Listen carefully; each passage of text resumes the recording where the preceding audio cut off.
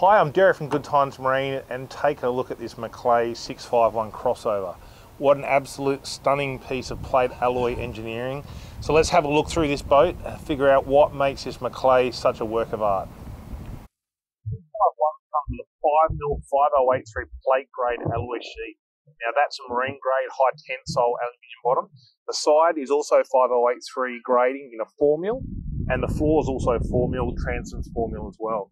So this boat has a skin which is incredibly strong in its construction. But to support that, it all comes down to the structure as well. And internally, the boat's running a longitudinal stringer system, something you would typically see in a fiberglass boat. So the way they're put into the boat, they're all fully welded into the floor of the boat. It gives the boat incredible strength, stiffness in the longitudinal direction.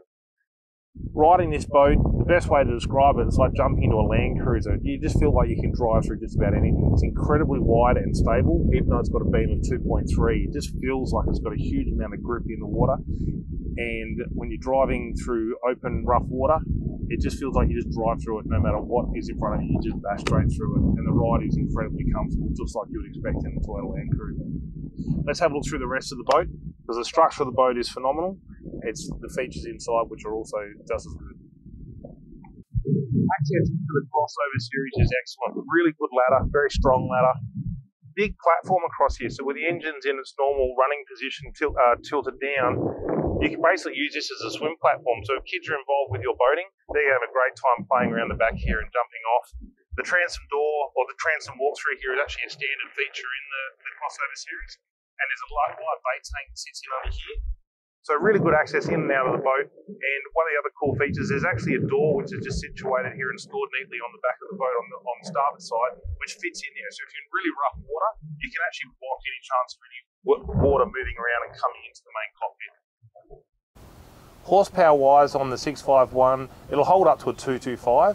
This particular boat's set up with the 200 V8 from Mercury, and we're getting speeds around 76, 78 kilometres an hour. So it's quite a quick boat with that horsepower. So if you ram that up to the 225, you're definitely going to have speeds in the early 80s without any problem at all.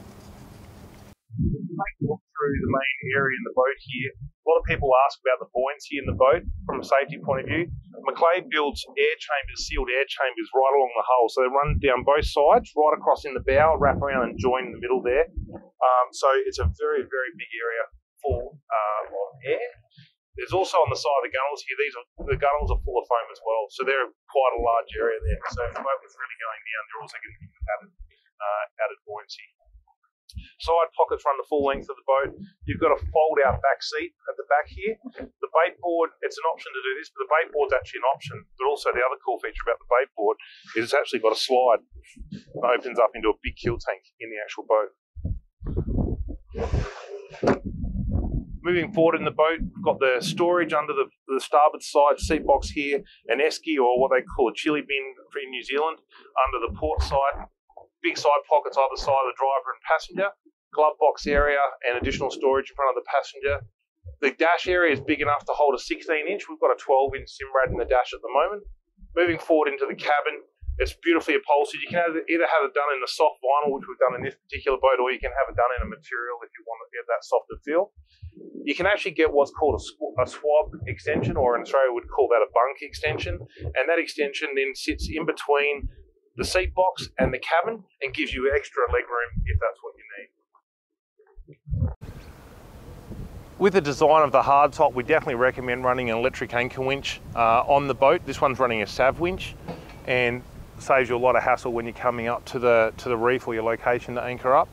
The hatch in the top of the roof, we actually upgrade to have a perspex window on it just to get a little bit of extra sunlight coming into the cabin, but it's also massive. It's very, very wide, so if you do need to get over the front of the boat, you'll have no problems in reaching through regardless of what size you are. The cabin is actually standard with a painted finish, so you can choose your colour with that. Your colour you choose here is matched with the vinyl striping that runs down the side of the hull. Now everyone asks, what is this finish? It looks like it's got curves and divots in it. It's absolutely perfectly flat, to be honest with you. What they do is when the boat's finished in construction, it comes into the prep room and they actually put it like a wire whiz down the side of it with a machine, and it gives this nice brushed look. then what they do is actually put a nylac over it, which is actually a clear coat, so it totally protects the aluminium. So where you see some unpainted aluminium boats with like a damaged finish from little bits of corrosion that kick in from the salt, that will not occur with the Mclays because of the nylac finish, which is done on all the unpainted finishes of the aluminium. I'll also touch on one of the clever things that happens with the Mclay boats. Now this is a feature that you won't see in any other plate boat. 5083 or high tensile aluminium is basically meant to be impossible to shape or to mould without cracking it because it's high tensile. Steve Mclay many years ago developed a way of being able to roll the aluminium, and he's actually built his own machine to be able to do that, which allows him to be able to put these curves. You'll see just on the top here and down the bottom, there's actually a curve in it, and if you look down the side sheet, the actual side of the boat actually has a curve in it. Now that puts a huge amount of extra stiffness into the side sheet by having that curve there. And it's another reason why these boats just ride so incredibly well. The hull being so stiff, it doesn't flex when it hits the water. It actually pierces the water beautifully and gives that incredible soft ride. One of the other cool features you'll see in a Mclay is this keel guard. Now this is not an option, it's a standard feature you'll see on all the Mclays. It's a 5mm sheet that they've welded in place, so effectively you're going to have 10mm of protection along that main wear area running through the bow. So it's just another example of why Mclay do everything they can to build the strongest boats available. We searched high and low to find a good New Zealand plate alloy boat to have in the stable. At Good Times Marine, New Zealand do build outstanding plate alloy boats, and the Mclay are one of the best.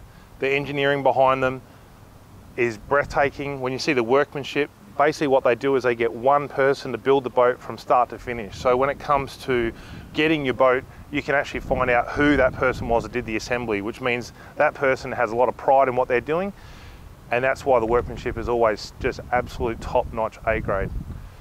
The Mclay boats are well worth having a look. The Crossover, if you're looking for something that's got a bit more cabin in it, a little bit more room in it for a family use as well as the offshore fishing, come down, check it out at Good Times Marine. Would love to go through the Mclay range with you.